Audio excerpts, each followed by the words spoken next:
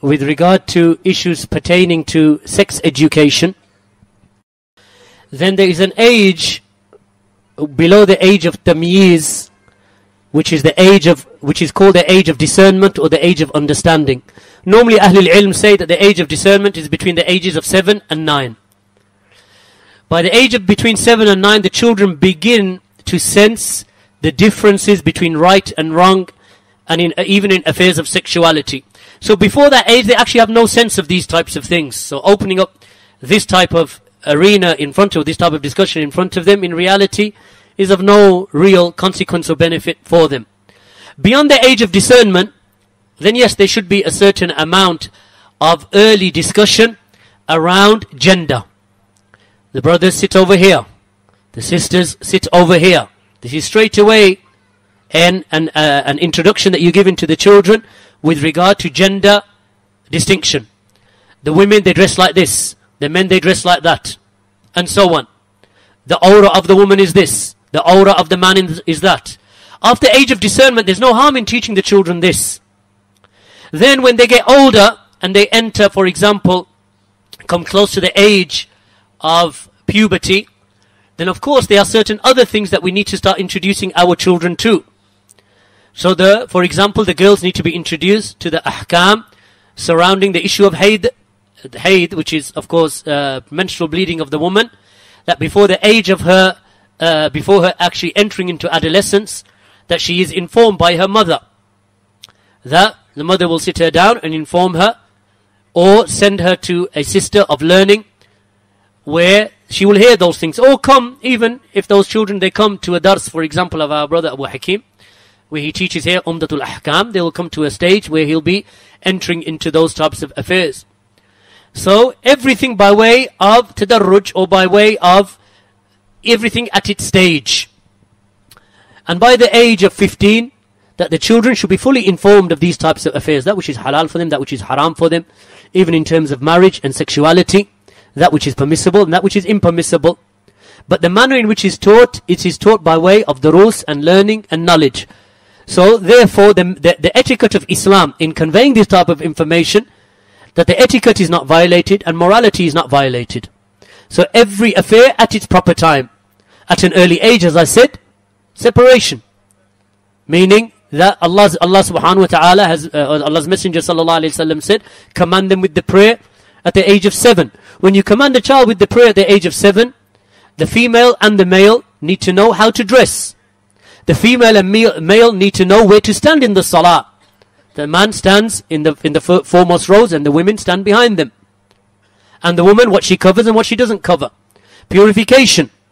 Also, that the children from an early age, they are taught the affairs of purification, how to purify. The woman, she is taught, or the girl, she is taught after the age of discernment, before the age of puberty, that she is taught the manners of purification from the affairs of menstruation. But by the time she is ready to get married, that the mother informs her of that which is permissible and that which is unpermissible. The father, he teaches his sons that which is permissible and impermissible with regard to one's wife. And when they attend the duruus and the circles and the khutub, if they are delivered upon the path of sunnah and salafiyah, anyway the children will begin to pick up these affairs. Because the khatib on Yawm al-Jum'ah will mention the affairs that are forbidden, the affairs that are allowed. And in the duruus they will learn the ahkam of tahara. They will go through the book of Kitab al-Nikah, for example, in Umdatul Ahkam. And if a person is teaching Bulugh al-Maram of Ibn Hajar al-Asqalani. So in that method, these things are taught. And one from the most beautiful ways of teaching and opening up these affairs is that if you yourselves are attending those duruus, and then you return back home, and then you can sit with your children and say, today we covered Babu, or the Bab of Tahara, Kitab al-Tahara, for example. Book of Purification. What did you learn? Because when you enter the book of purification, even in Bulugh al-Maram, you reach a stage, barakallahu feekum, where you enter, where the Prophet sallallahu alaihi wasallam or Aisha radiallahu anha mentions how she used to clean off the semen of the clothing of the Messenger of Allah sallallahu alaihi wasallam. Now if your daughters have entered into puberty, or they are close to entering into puberty, and the men and the boys are close to entering into puberty, there is information they need to know. That what is the level of najasa of the semen?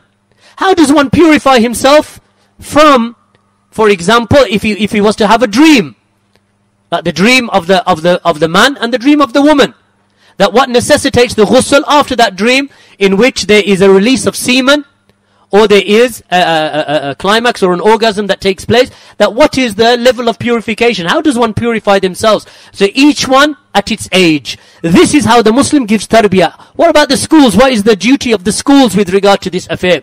Then in reality, that if this is taught by a mudarris who has studied, and he knows the ahkam of the deen, then he will teach that at the right stage, to the children, at the right age, by way of that which is munasib to that child at that particular age.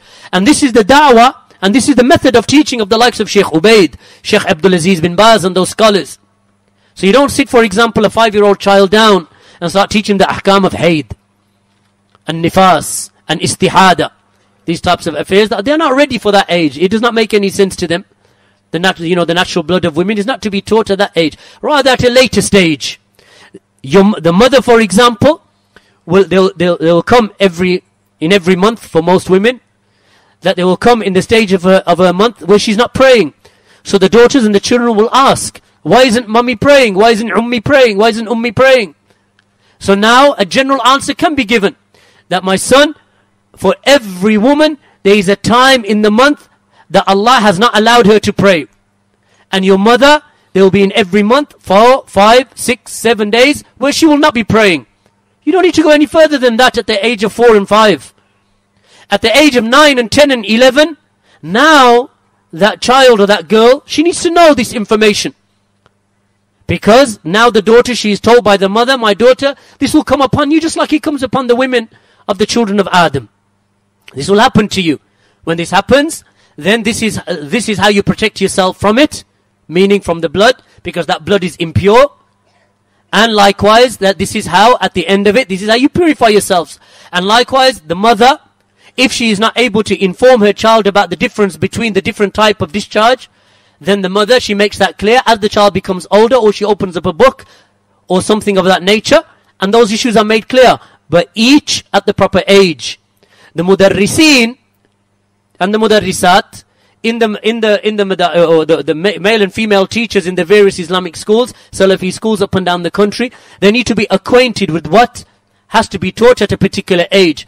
If there are some secular requirements that come from the direction of, for example, the education ministry, or the Ministry of Education and so on, then those requirements that they have, a mudarris and the head teacher, or the mudir of any madrasa, he should be intelligent enough to realize how to cater that which they require in the curriculum, how to cater that and make it, and so that it can be taught in a manner that is Islamic, without breaking the law, for example, without violating any laws of the land, and also on top of that, that you educate it, so educate the children so long as you do not go beyond that which is at their level, or which is munasib at the level of the child at that particular age. Wallahu a'lam.